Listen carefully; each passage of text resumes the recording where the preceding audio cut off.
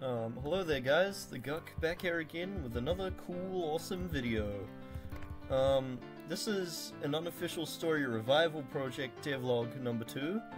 This is to show you that I am in fact still working on this here thing that I showed you in the last video. Yeah, things are coming along quite nicely.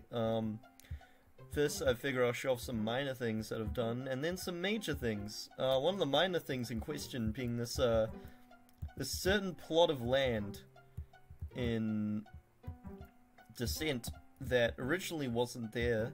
Well, it was there originally, but it seemed to have this little bit of an issue where if you were to ground pound this certain area and you were to teleport somewhere else and come back to it, it just wouldn't go away no matter what you did. Like, you could ground pound it as many times as you like and it would still be there.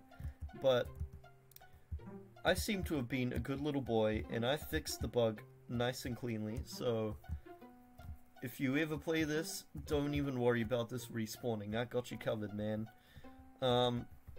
Another minor thing, if I teleport here, and then here, you'll notice that the entire you'll notice that the entire teleport sound effect actually plays, instead of it, like, just abruptly stopping or whatever. And on that note, if I go here and I go to another room, I fixed the mute sound effect as well. It actually works. Sorry, not the mute sound effect, just the mute feature. It actually works now, instead of it just like playing a split second of the song.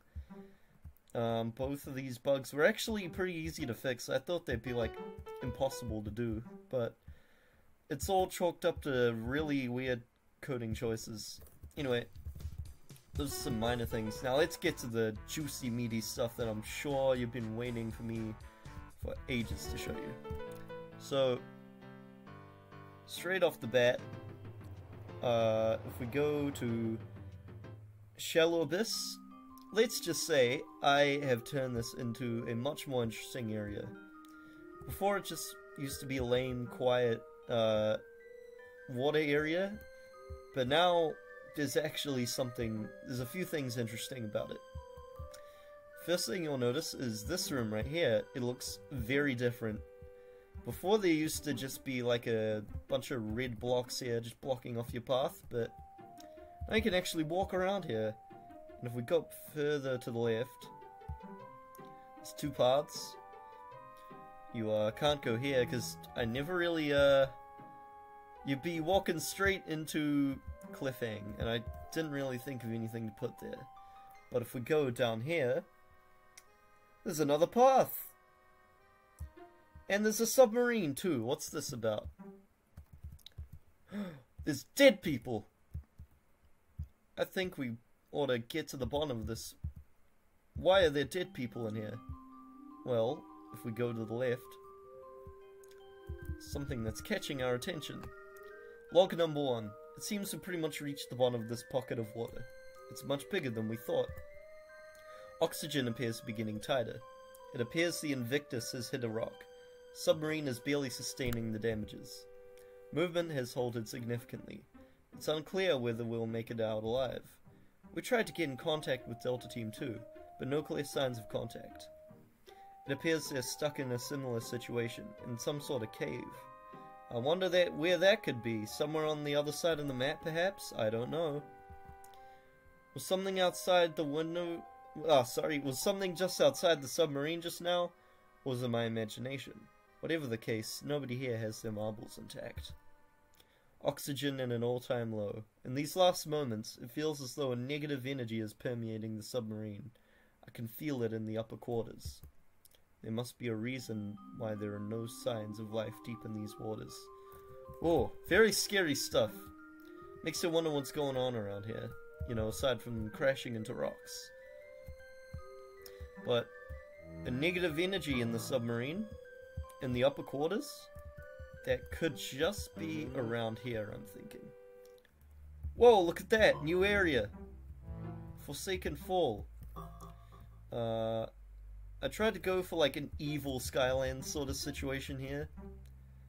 You know how, like, in the original game, there's, like, a random-ass portal that you come across in Upper Nightwalk? Tried to do the same sort of thing, but with Shallow Abyss, and now we have this very downtrodden-looking area. There was a heart here, but I've already gotten it, so just walk past.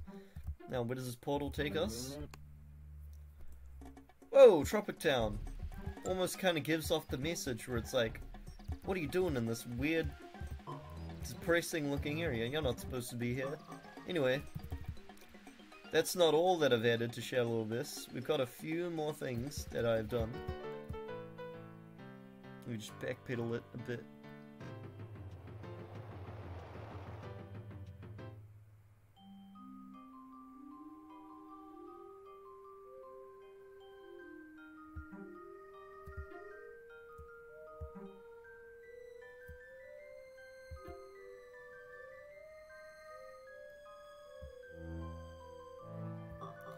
Okay, so we're going back here again. You'll notice on the left there's a bit of a cave-in, like, around here. And what is that? Oh, it's a secret path. Where does it take us? Boom! A night meadow. Yeah, I just thought this would be a cool little thing to add. Because, like, in an Untitled Story, you know, it had all that cute little sort of connectability and whatnot. And I tried to add a similar sort of spirit to an Unofficial Story, which... Of course there already is that sort of thing in, like, Flylands and Birth Chamber and stuff like that. But yeah, this is just like a cool little thing I thought I'd add. I'm a little mixed on adding it personally because I think it's kind of pointless. Like, there's not much more going on in here, no hearts or anything. But it does link up to this inconspicuous little save area, which I think is pretty cool on my end. Oh shit, I just remembered another minor little thing. This boss right here, the weird nerd snow looking guy, there used to be this weird bug where all the particles from the spikes and stuff, they would always land on this side of the room, no matter where the spikes actually landed, but I managed to fix that, so it's all good. No weird looking particle things happening there. Oh yeah, if we go to Graveyard, there's actually a machine here now. Complete with little gold orb things.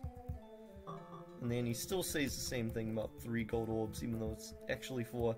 I might have to do a thing like with the original Untitled Story where you have to put a different amount for the difficulty that you're playing on.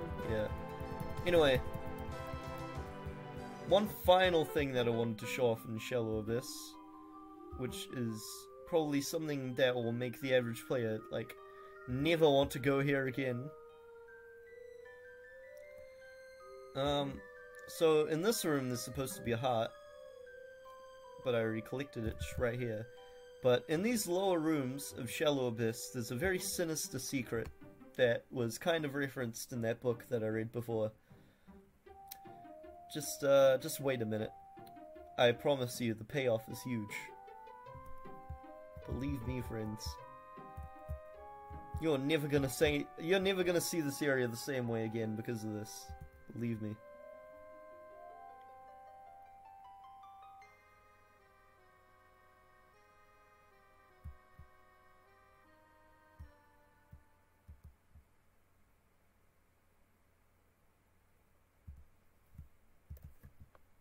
Wait. Hold on a minute. Something's not right. Wait, cut. Hold on a minute. As you saw by that, my health was not going down no matter what I did. That's a bit of an odd looking bug there. I don't know why that happened, but regardless, I implore that you wait another minute here. There's something big, there's something huge. You just gotta wait for it. Feel free to make a sandwich. I don't blame you.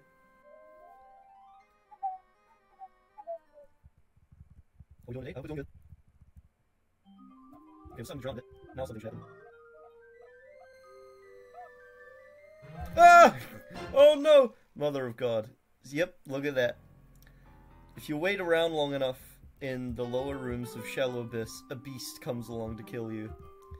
Now, it takes a minute for that to happen. I was thinking of either shortening it, or maybe making it longer, or even adding that thing as a boss. I was kind of mixed on doing that, though, because I feel like this area doesn't really need a boss. It just exists as a cool, like, atmospheric sort of area.